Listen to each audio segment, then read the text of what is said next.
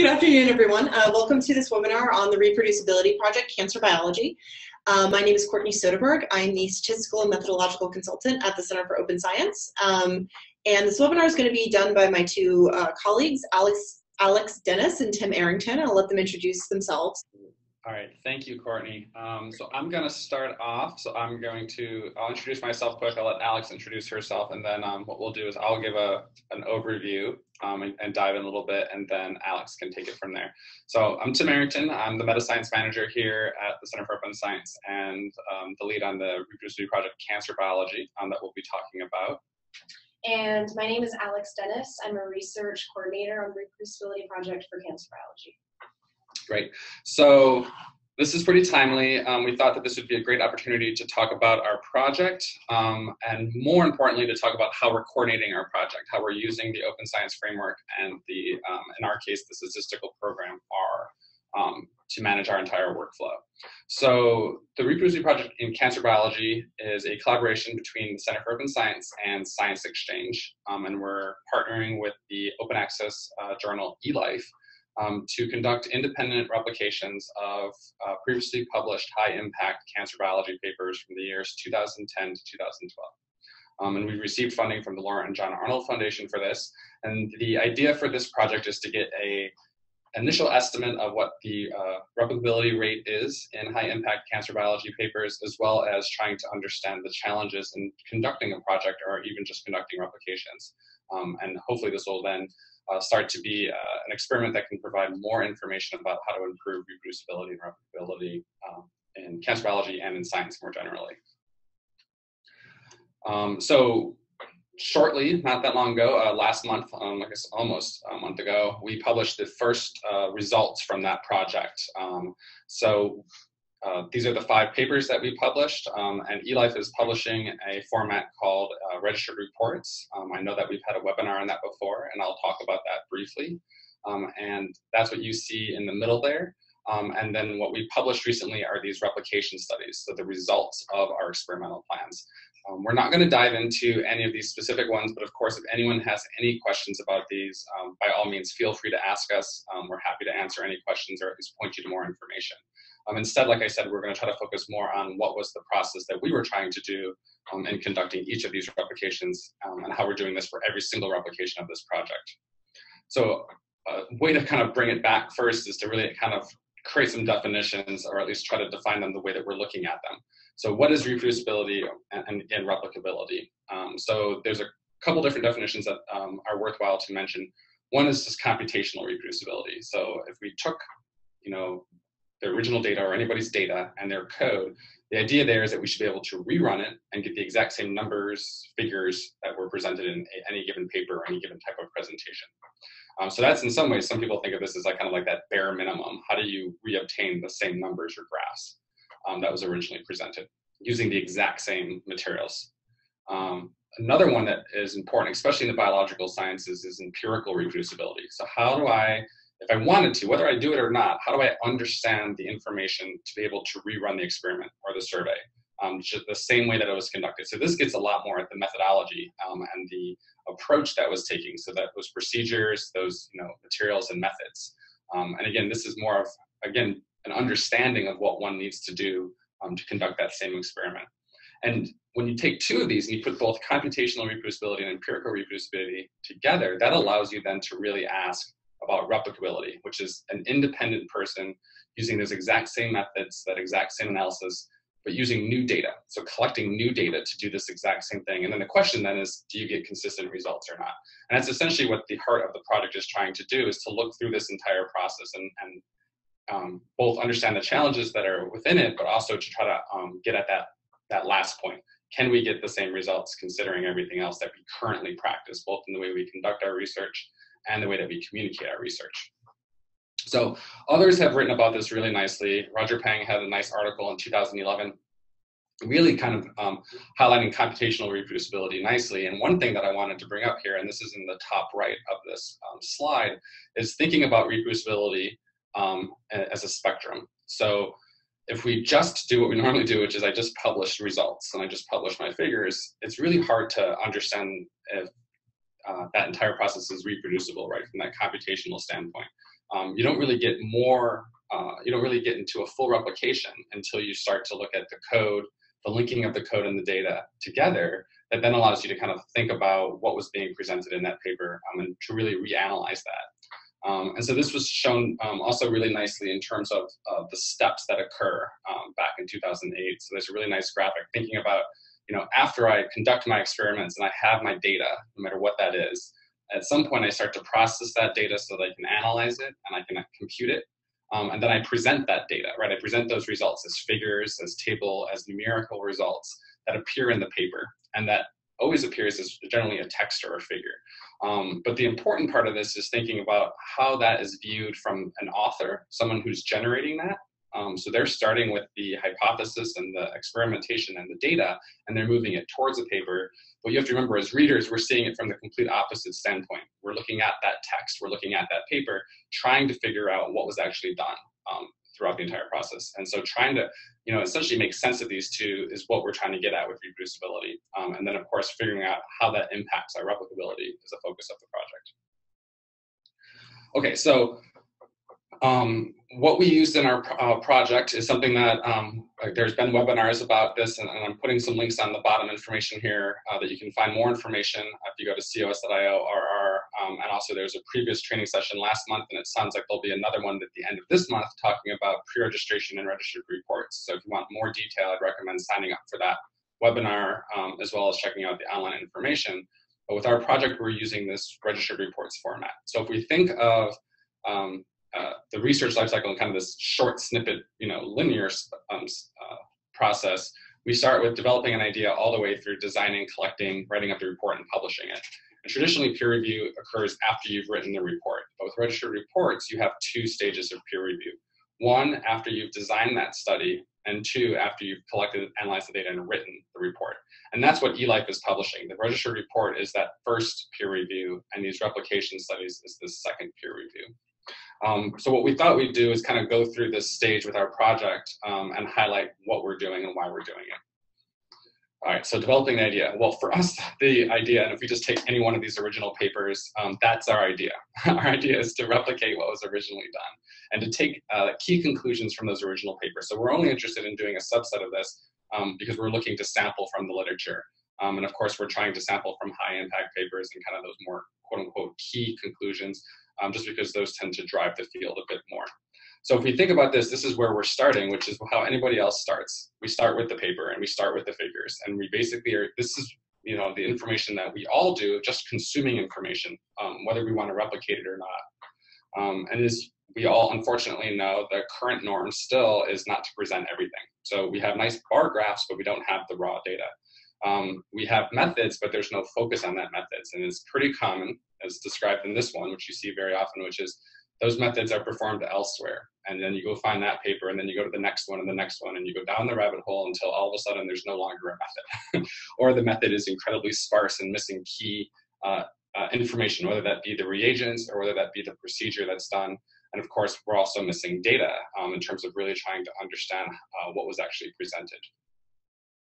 So when we conducted our project, we started with this point and essentially put out, with assistance from a lot of volunteers, a document of what we perceived was the necessary steps in conducting those experiments from the paper. So from the data presented in the paper, the methods in the paper, and any reference in the paper. And then of course, we had our own questions instantly. And those could be open-ended questions of, well, what's the catalog number of something? Or, how did you perform an experiment in terms of just specific details, and as well as also asking about data or unique materials. And this, in many ways, is the start of the project, and there's a lot that we hope to really kind of dive into at the end of the study.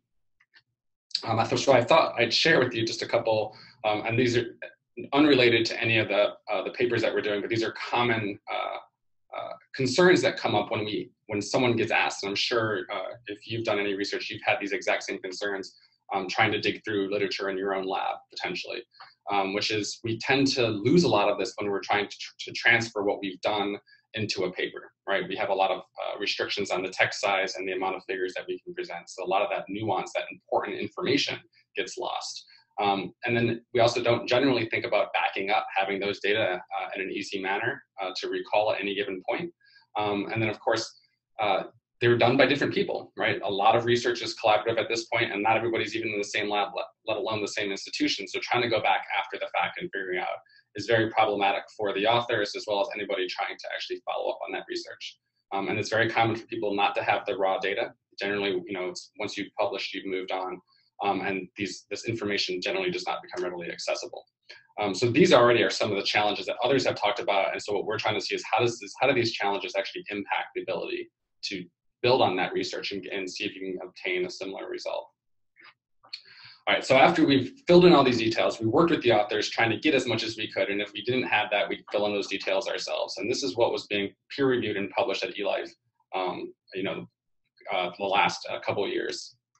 And so when we look at these, what we essentially tried to fill in at any given point was, well, what did we know that we were going to end up using, or that we perceived that we were going to have to use? And this goes down from all the materials and the reagents. And a lot of times we didn't know. They were originally unspecified.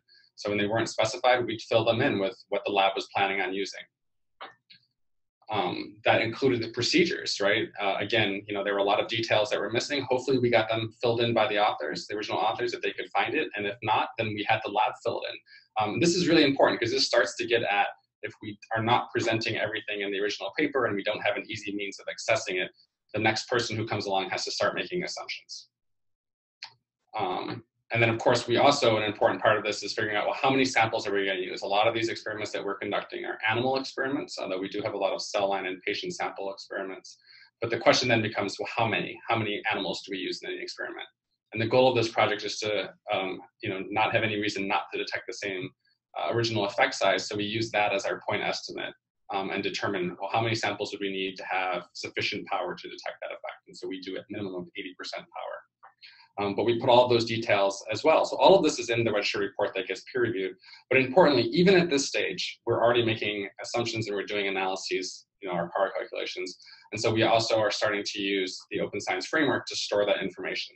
So as a complement to each of these papers is additional materials that we can't really put into the paper in an easy format, that we want to make sure that we can share with the reviewers as well as the general scientific community so they can go back and figure out how did we obtain the numbers that we obtained from our power calculations particularly. And then at that stage, we move into actually conducting the experiment, which is, I think, what everybody wanted us to do and what we finally were able to finish last month for the first 5. And I'm going to pass over here to Alex to let her dive into this. Okay, so yeah, going off a little bit of what Tim was saying, at this point, we had all of our protocols put together and we've had those reviewed. And so now comes the collection of data and our beginning to analyze that data. So let's see.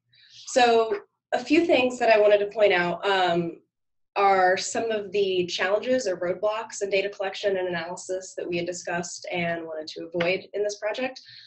So a few of those problems are collaboration with multiple people, multiple labs, multiple groups that may not be in the same institution is often difficult. And in RPCP, that was necessary. As Tim said at the beginning, we're working with Science Exchange and multiple labs to go ahead and part out different parts of these protocols to reproduce or to replicate. So multiple types of data is going to be needed from each of these groups, as well as we have to find a way to get all of this data into one place. We need quality control data. We need to be able to keep all of our analysis scripts and our figure generation in one place, as well as it needs to be understood by every member of the team and everybody from these different groups. And we want to go ahead and do all of this while minimizing human error. So we have multiple analysis scripts, multiple pieces of data, multiple people, and we need to be able to have this clean process of getting it from data collection to eventually publication of that manuscript with as few errors as possible along the way. Okay, so a typical example before we move on of how this process might look is that we would have Science Exchange and COS gather the reagents, as Tim was talking about earlier, and put together the protocols. We would have quality control tests that would need to occur before experimentation. The results of those tests would need to be shared with everybody on the team. The lab would go ahead and collect the data. COS would help with analyzing that data and putting together the figures. And then the manuscript will eventually be published. So by the time we have that finished manuscript product, we have all of these different groups touching all of the different phases of this. So I want to go over a little bit how we were able to manage that. All right, so the first thing that I spoke about was collaboration. We obviously have to reach out to and communicate with a lot of people through the life of this project. So what we really tried to utilize was the OSF's contributors tool. So as you can see here, this is just an example of one of our replication studies, study 19, that was published, and a few of the contributors who were involved. So we have each of the contributors and the permissions that we were able to adjust based on what was necessary to work with everybody. And this really helped in making sure that we were all on the same page, we all had access to everything that we needed access to, and we could move forward without any communication error. So a typical process or example as to how this would work would we would have all of those contributors on the previous page, and they would have access to different protocols within the experiment, or in some cases multiple protocols within the same experiment if the lab was working with multiple protocols. And they would be able to go ahead and upload all of the relevant data files to each relevant component by just dragging and dropping all of their data. And this is not just data files in Excel spreadsheets, this is all of their scanned lab notes that they may have that, as Tim mentioned earlier, often doesn't get surfaced. This could be any preliminary analysis that they may wish to do, any figures, any images, scans. Everything can be uploaded by the individual labs at that point. So also, there is a recent activity tracker on the OSF that we can use to see the progress made. So in this example, you can see that this lab has added a xenograph control file, and we set our notifications to see when that stuff comes in so that we're always on top of all of these studies, especially since we have 20 plus going on at the same time. Okay, so these are just a couple examples of the data files that we can store and preview and have been storing and previewing on the OSF. So we've got an HPLC report, STR profiling and mycoplasma testing. A lot of the quality control data comes in early. We also have, this is an example of handwritten lab notes that we can store and reference at a later point here. And all of this has been uploaded by the labs as the experimentation process continues, as well as any original raw data files. So CSVs, Excel spreadsheets, however that data is collected can be stored in its raw form on the OSF. Additionally, we have all of our scripts and analyses and any images that we generate. And all of those are able to be stored compactly in these components for each of the project pages. Okay, so once we have the data, and once it's saved to the OSF, our next step is to move into analyzing this data and generating all of the figures that will eventually be published in the manuscript. So making data as open as possible not only includes surfacing this data, but for us it also includes making the data as interpretable as possible, and we want everybody who needs to go back and look at it or who wants to go back and dig into our data to be able to understand it. So one of our goals was to make sure that it was also interpretable analysis and code. As Tim was talking about earlier, when you go through and you read publications and you view those images and those figures, there's often a lot of missing information or missing context. So you could look at a figure in publication and leave with questions like, what did the raw data look like? How many technical replicates were there? How many biological repeats were there? How, if at all, was the data transformed? How was the figure generated, etc. So here's an example of how we want to bridge some of those gaps for anybody who wants to view our project in more depth. So this is an example of one of the 5 that was published. We have a relative tumor volume over days with different cohorts. And looking at this figure in any type of publication might lead someone to ask more questions. So as you can see, this PDF file is stored on the OSF right here, along with all of the other PDF files and supplement figures for this specific protocol. But in addition to that, we also have just below it the analysis script for how this figure was generated. So anybody who wants to view the PDF also has access to this analysis script. You can see exactly, not only exactly how this PDF was generated, but also, as you can see here, we're pulling those data files directly from the OSF. So there are no translation errors between that raw data set, manipulating the data in any way that is necessary in order to create a figure, and when that figure gets into the manuscript. So you can see here, additionally, there's a download button. So if you'd like to download the script, or if anybody would like to download the script, they are able to do that. And this is just what it looks like in my R console, but you can see here that we've tried to make this as clear as possible. We have not only the required packages, but we try to label every point throughout the process of these R scripts. Additionally, you can see here what I was referencing earlier, which is that we're using this get function to pull in all of those original raw data CSV files in order to try to minimize that error.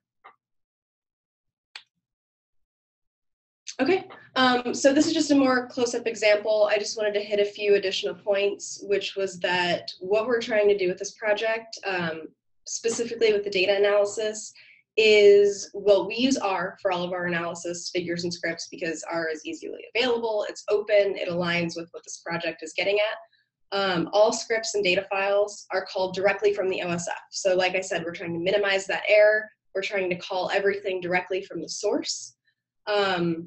We try to make all of the necessary libraries and version numbers listed for each script, and be sure to label each part of the relevant code. So for right now, what we're doing is we're using the get command to call all data and scripts to the OSF.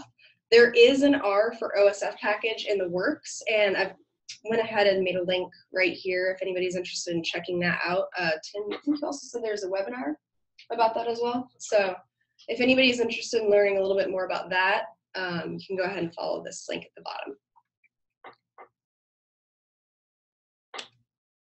Okay, so in addition to trying to make the code not only available, but also understandable and interpretable for anybody who would like to dig deeper, one of the issues that we've encountered, or that Tim discussed earlier in trying to build these protocols, was often running into representative images and not knowing the context behind those representative images. So what we've tried to do is to surface all of that data and all of those images that are so often unable to be surfaced in a typical manuscript because of, space constraints. You can't post hundreds of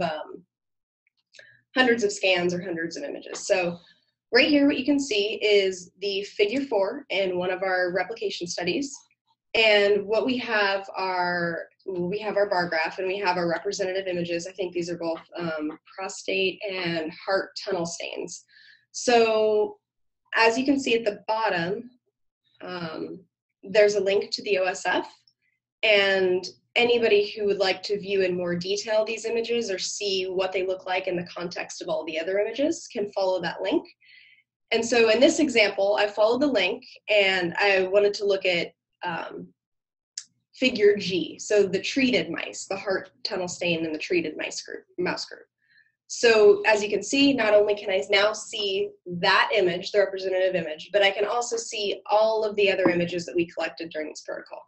And this is something that we think is great because in addition to seeing what's published, we can also get all of that relevant background info and context that you just can't get in a regular publication. So yeah, all of our PCB projects will point to their OSF components, which will house all of the relevant data and all of the relevant images, even when we can't necessarily publish them. Okay, so hopefully that gave you a really high-level overview generally of how we try to collect and analyze the data in this project. So the next step, once we have all of this data collected and we've done all of our predetermined analyses in that registered report, and we've analyzed it and we've generated our figures, now we want to write the actual report. Okay, so sorry about that line, if you can see that. So currently, as Tim mentioned, the norm is to not surface all data and analyses, which can lead to unanswered questions. And as he talked about earlier, you can see I've put this reproducibility spectrum back down here again. So we talked about code, And we're kind of moving along this reproducibility spectrum. We talked about trying to surface the code and the data and making sure that this is executable code and data and that it's understandable. But to kind of further that a little bit more, we want to make this accessible for anybody reading through the manuscript. We want there to be a trail from the manuscript all the way back down to the raw data files, as well as somebody starting from the raw data files and seeing how we built up to that manuscript. So this is important because reproducibility takes a lot of time and effort on all sides when information is not shared. It's not only a hassle for, you know, the reproducibility team or Tim or RPCB for us to go through and try to figure out and fill in those holes of exactly what steps in the protocol we may be missing.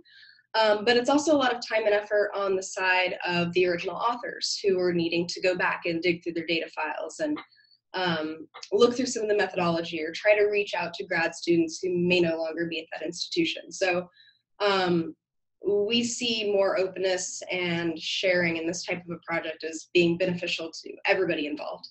So once we've done that, the method that we have taken to try to make our manuscript as reproducible and open as possible is to use R Markdown.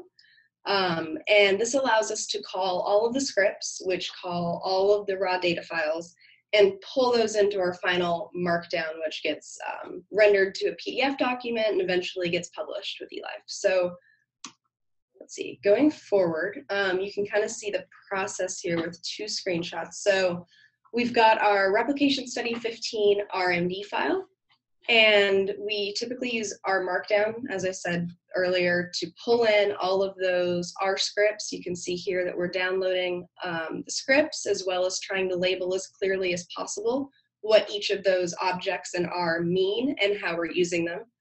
And once we've completed the R Markdown, we render that into a PDF file, which we've saved both on the OSF. So as you can see here on the Files tab for Replication Study 15, we not only have this final PDF version, but we have that,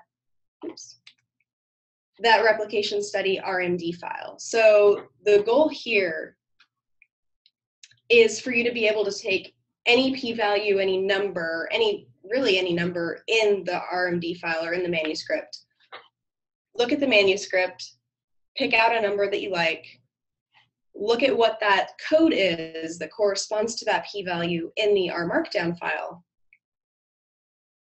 and to be able to follow that path to the analysis where it came from, and finally to the raw data file where the data was initially collected. So we're not only trying to build up to that manuscript, but we're also trying to have it be as reproducible from the other direction also. We want people to be able to read the manuscript and trace all of those numbers back down to the source, or the raw data file.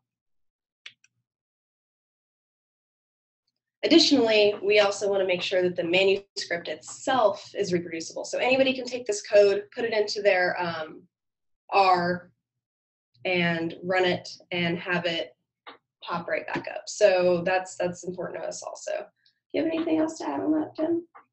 No? That's great. All right, so and that's the process of writing up the report, and at that point it will go through peer review again with eLife before it's finally published. And this is just an example of one of the ones that is actually now published and available on eLife. Not only can you find it on eLife, but you also have that PDF, sorry, of the final manuscript, as well as the link in the manuscript to the project page for the OSF, which will break down all of the components in a way similar to what we just talked about. So once we have all of this project wrapped up, we have all of the data, we have all of the analyses, we have the manuscript written, our final step using the OSF is to go ahead and make this public. And that's as simple as pressing the Make Public button above. And you don't have to do this. I'm sure there are a lot of studies on the OSF who use this as an organizational tool that don't make them public, but obviously it's important to our process and our project to go ahead and make this public at the end so that anybody can dig through the data or the analysis that we talked about today. Okay, so let's see. If you don't have anything else to add, we can start taking questions, talk a little bit more about the process, or really anything involved with RPCV. Also, there are additional webinars about the OSF, and the one that I spoke about previously with using R in the OSF, and that can be found at this link below. So we had a question from Vishal. How much information was missing in the methods section? Also, how long did it take to get that missing information? That's a great question. So in terms of trying to quantify how much is missing, that's something we'll try to get into at the end of the project. As you can imagine, that is going to end up having it be a little bit subjective, only in the sense of, how do you classify how much is enough? But we will try to put this down into certain bins in terms of, data, analysis, materials, mostly focusing on key ones, to methodological details, and kind of trying to figure out some way to look at that across it. One simple answer is every single paper we had at least one. We had multiple questions per experiment for every single paper, and that's just what we asked.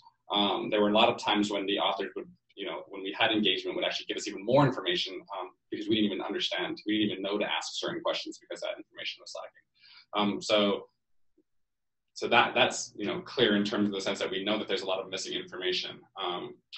Your second question, which is asking about how long did that take us, that was actually in many ways a very troubling aspect to the project for trying to get it to this point. A lot of people thought that we'd be able to get to getting these results a lot sooner, but we obviously wanted to make sure that we were taking our time, engaging, and working with authors when they were willing to work with us to gather that information.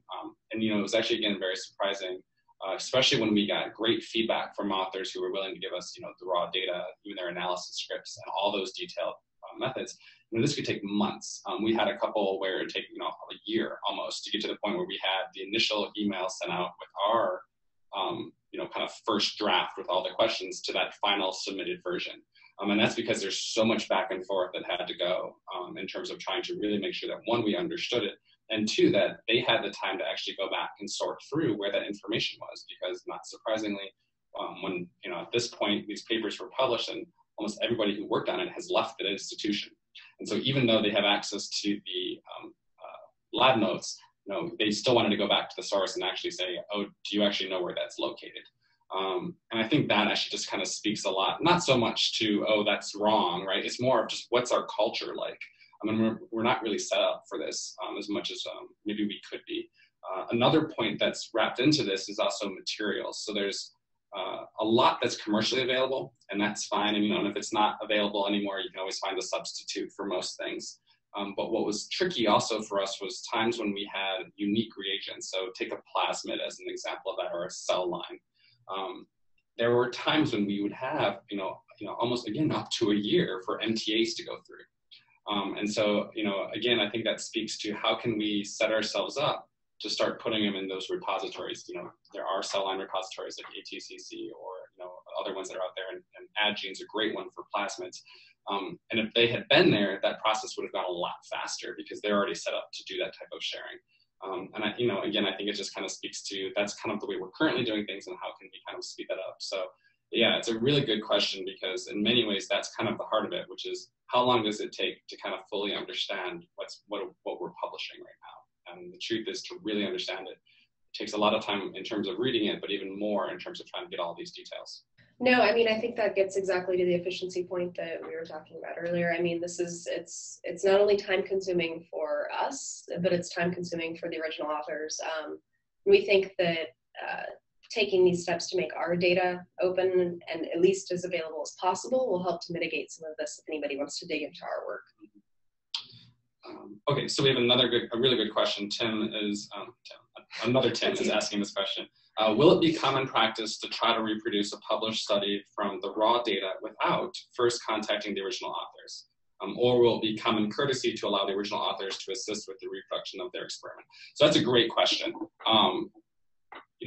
Our projects in many ways is already going through both of those. We don't have full 100% author engagement. Some chose not to engage with us, and there's at least one example where they actually wanted to be arm's length from us because they think that there's more value to letting us kind of go at it without their input and basically using it just from the paper, the raw data, however that is. This gets back at, there's a lot people have written on this. What are the norms of replication? You know, in many ways, I think we need to get as close as we can to putting as much as we can into the original paper without contacting the authors, because that's the best way that we can move forward. You know, think of that scalability efficiency approach. If you have a paper or even just a data set or methodology that's going to really reach and impact a lot of people, you want to be able to do that without them having to come back to you, because otherwise you'd spend all your time answering those questions.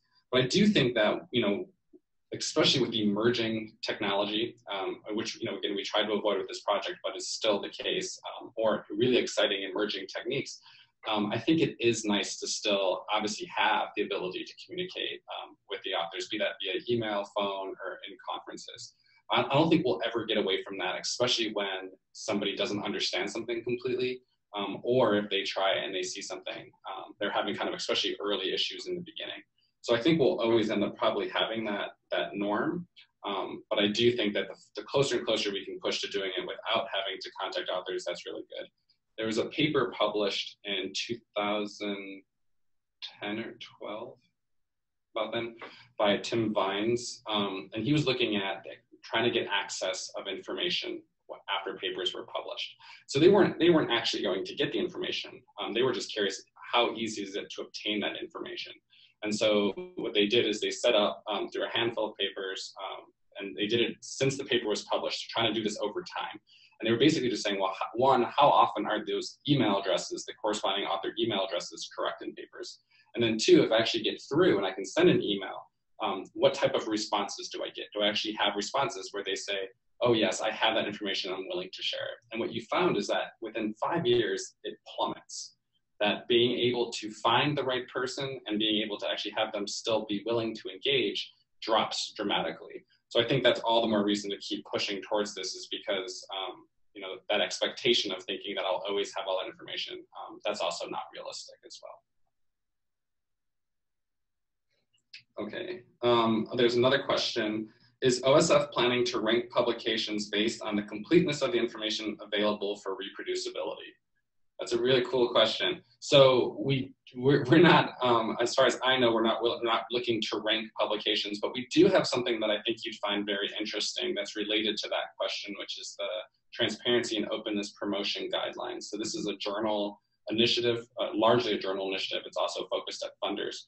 And these are policy changes that journals can make to increase the transparency and openness. And in essence, that leads to reproducibility, right? The more transparent and rigorous we are, the more reproducible we are in terms of that computational empirical standpoint. We're working with journals to implement that, because then that not so much allows you to rank the publications, but it does allow you to get a better idea of what are journal policies and how do those papers, how are they reflected, or at least, sorry, let me rephrase that, how those journals, those papers are viewed in light of those policies, right? So you can imagine that if you have a journal that says, yes, you need to have all your code and all of your analysis scripts publicly available at time of publication, those will more than likely be more reproducible. The cool thing about that is we can actually start to test that as these policies get implemented, right? Do these policies actually lead to more reproducible research? And I think that'd be a really fun question. Another way of doing this, so again, not ranking, but trying to acknowledge, is we also have badges. Mozilla Science Lab has badges as well, and we're working with groups to figure out a way to reward these type of practices. And so these are not done by the journal in terms of a need for acceptance, right? You don't have to make your data available to have your paper accepted. But at the time of publication, if your data are public, you can get awarded this badge. And it really is, it's kind of like a gold sticker, but it's an easy way to recognize that open practice. And so that's another way to kind of not so much rank, but at least allow you to easily see, well, what papers are kind of abiding by these best practices, because that's an easier way of assessing that instead of having to constantly spend all this time diving in and saying, do they have the data available? Where are these? You know, where can I find it? This allows a quick signal to say, oh yes, that paper right there, before I even read the paper, I know that they've made their data available, or I know they've pre-registered their studies beforehand. And then we have another question from Adam, great presentation project. Have you received any feedback from original authors or the journal that published the article where the original study hasn't been quite replicated? It's a really good question. So that's a really good question. So there's a couple things. So at all times throughout the project are trying to engage the authors. That's kind of the practice we decided to take to that. So again, getting back to that question, original, is that a requirement or not? That's a good debate to have, but we decided to want to engage at all levels because we know that we'll have the best chance to succeed if we do. And of course, at the end, once the results are known, once you have the results, that at that point, it's more of speculation of like, well, what might account for a discrepancy if a discrepancy exists, which is what your question is getting at. And so every single author, whether we had engagement with them or not, we made sure, and we did this jointly with eLife, we made sure that they had access to these papers prior to them being published. So again, one thing to note back that I didn't mention in the registered reports model is not only do we try to engage with the original authors to kind of informally gather this information, but eLife also had them engaged, at least one original author engaged as a formal peer reviewer of both the registered report, so that methodology, and the replication study, the results. But on top of that, we also shared the paper just to really try to make sure we crossed off all of our possibilities of not having that communication go through. And at that same time, eLife offered for those original authors to comment on the paper, which at least for these first 3 of the 5 authors, I believe, commented on the papers. And you can see those comments, those post-publication comments, and of course add your own at eLife as well as on PubMed Commons. And basically the feedback that we get, I think, is very good feedback, right? They're basically looking at those results and trying to put them back into the context. One thing that we definitely want to make sure that's noted in this is just like the original study is a single data point, it's a single study, because publishing direct replications is not the norm, this is another. And so we need to start having more of an understanding that these are 2 data points. And if they are in disagreement with each other on some level, it doesn't necessarily mean one's right, one's wrong. That is a possibility, right? False positive, false negative, or error. But it also points more to, well, if there's a discrepancy, why? We didn't have a reason to think there was going to be, and if there is, that actually potentially leads to the opportunity to say, well, how can we remedy this? Because it's quite possible that they're both correct, but we're missing that information. We've not heard from the original journals. We've not purposely reached out to them. We suggested to the corresponding authors when we shared information with them that they should seek whatever stakeholders they see necessary to share this with, be that other authors of the original paper, journals, funders, whoever they want. But we purposely did not seek those just because, again, this may or may not have any reflection of the journals. This is more of just a sampling of the literature that we're pulling from. But that's a great question. Thank you. Do you have anything you want to add to that? No, that's great. So another question is asked, why is information usually missing? Could it be deliberate, a lack of space, like a word limit for a certain publication format? That's a really good question. So there's a lot of answers to that. So I can tell you one that we've seen, I know from my own personal experience, but we also had come up with a couple of replications is kind of a quote that I had in the beginning, which is that nuance got lost during revisions, during space restrictions. Isn't that amazing that even now with, almost every single journal, even though they still, some of them like Nature Science still do prints, they all have online and they all have supplemental space, that we still have restrictions in terms of number of figures and space for methods or even just any other type of detail. So I think sometimes this is occurring not because somebody's doing it on deliberate, just because right now there's so much time spent on formatting and getting these things into the necessary conditions to get it submitted, let alone accepted into a paper, that this information starts to get lost pretty quickly. Right? We have such an emphasis right now in our culture on those outcomes, which is important, but we forget that the why, what you're asking, is left behind. And that's just as valuable to understanding the outcome as the outcome itself. So I think that gets, speaks back to how can we, kind of shift those incentives by having either journals require it, or probably what's easier is to create more space. And in some ways, that's what we're doing. Even though eLife is quite liberal with their space, it's actually quite hard to even capture all that information into a digestible format, such as a text file. And so as Alex was kind of pointing out, what we're trying to do, and I think I'd recommend this for anybody, is start to augment your publication with other repositories, other means to share that information. So that way that why doesn't get lost, especially since that why is always done before you write the paper up for publication. Now, in terms of deliberate, it's really hard to ever tell if it's deliberate or not. I think there are times, especially in biomed, where we see space where IP comes into play. We had that occur with a couple of ours, but it was never a sticking point because if there was some IP where they couldn't, say, share a material or share a process with us, they'd usually share that downstream material with us. So, we can't quite ask how reproducible that, intellectual property is, but there's always going to be some limitation on every single experiment that we're doing. So that's not so much deliberate because they're trying to hide, but that's deliberate because they're trying to protect. I think also in a more abstract sense, there's a discussion happening right now that'll probably be field specific as to what actually is the level of detail necessary to share in these papers. And I think that's an ongoing discussion that we're going to need to look more into, because you can imagine there being a variable that we didn't understand was necessary to replicate a study until, we're halfway through the study. So I think that's also a conversation that needs to happen and is happening and will continue to happen. Right, and I think that's something else that everybody can engage with, because you're absolutely right. There's this question of how much is enough.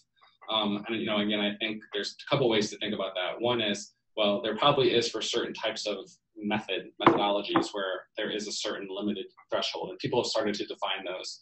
I think what might be the healthier way to think about this is how much can I capture? Right. So even though I think it's important, I don't know who else is going to use this. And it could be myself in the future, or it could be somebody else, because we're obviously doing these experiments not because we're trying to say, oh, I found something. This is how I found something. And so the more that we can share and the easier we can make that, and the more we can automate it, I think these questions will start to shift over time. And right now, think about this. We can now have online repositories like, the Open Science Framework supplement the way we publish. That wasn't possible, 20 years ago, or at least, kind of was, but it wasn't really possible. And that's why we used peer paper publications. And that's why, we only had limitations, because we were always putting things in print. We couldn't publish all of the material because it'd be impossible to do that and disseminate it through, actual physical journals. So that already tells you that technology continues to play a role in this, and we should be embracing it more and more. And I'm sure in another 10 years, we'll have different questions, but still around similar points as these. Here's a good question. So Tim asked, if you encountered an error in one of the stories, would you try to remedy the error, or would you proceed to replicate including the error? And then of course the question becomes, it would still be a replication of findings of sorts if the error was not remedied. So that's a really good question. And if there was a Slate article written about this project, but also kind of about replication in general that was trying to hit at that same point, Dan Engber wrote the article. It's a nice one to read. And I remember talking with him at one point. He asked something very similar, which is he was trying to think of it in terms of like cell lines. He's like, if the cell line's contaminated, do you follow through with that contaminated cell line, or do you stop and say I can't replicate it because it's contaminated, or do you remedy that and then move forward and recognize that maybe the reason you can't see it is because of the contamination? And that's a relatively easy one, because there's a norm that says don't use contaminated cell lines. It gets a lot trickier as you start to go down into all these different types of techniques and approaches. Our general approach with the project has been to do everything the same way, because we want to be able to understand, even given the fact that we don't fully understand, or the authors might not have fully understood at the time they did the study, limitations of their materials, such as, and we'll say an error in terms of, antibody they used was detected the wrong antigen. We still want to repeat that mistake, because we want to basically say, even if they found that error, can we repeat that error? Generally though, when we found something that was not something like, a missing control, for instance, generally we would include that, or peer reviewers would ask us to include that, because there is that fundamental problem of saying, well, geez, maybe that original should have had this, they didn't do it, but you guys need to do this, because otherwise now we're completely missing this. And we always try to include those in there, because we see that, it's always true for replication. You can add value, not just about that original effect, but you can also start to augment off of it. We, of course, have to balance that with the project, because, we can't do that for everything. That's better for the community, but we do try to pick that up on certain issues where, there is this kind of error that's missing. Sometimes what we'll see is, we don't always get all access to it, but sometimes you'll see, statistical errors, for instance.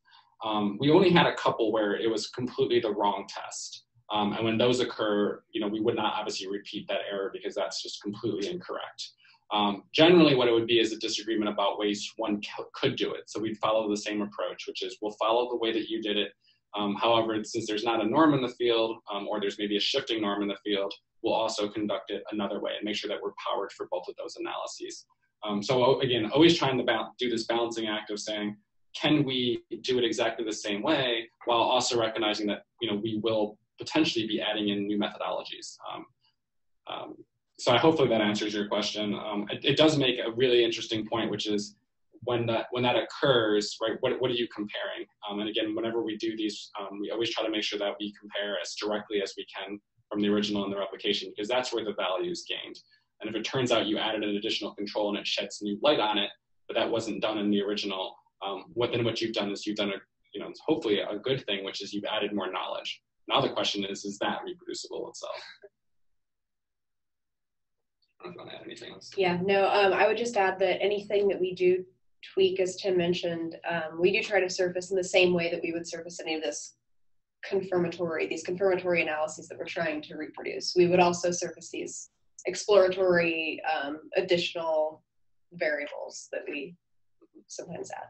And I think that's a really good point because, especially in biology, we're great at doing conceptual replications and hitting kind of things from multiple angles, which is vital.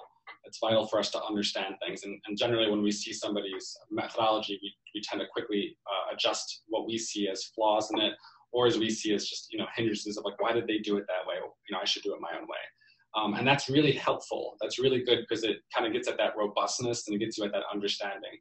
But something that's important is to remember that, we can sometimes be, led the wrong way. And that's why doing things the same way is actually very helpful to get that real clear understanding of what was that actual effect? Can I obtain that actual effect? Because otherwise, if we keep shifting it, which is important, we keep making this assumption that each time we do it, it's true. But we don't know that unless we actually test it. So it's a fine balancing act. And I think it's always important to consider both. So thank you all for coming this afternoon. As Tim mentioned, the webinar will be, has been being recorded. We'll post it on the Center for Open Science YouTube channel, where you can also find all of our old webinars, as well as the OSFR webinar that Tim mentioned. If you have any questions after the webinar, feel free to shoot us an email, contact@cos.io, and we'll be happy to answer it. So thanks so much for the great questions and for joining the webinar this afternoon.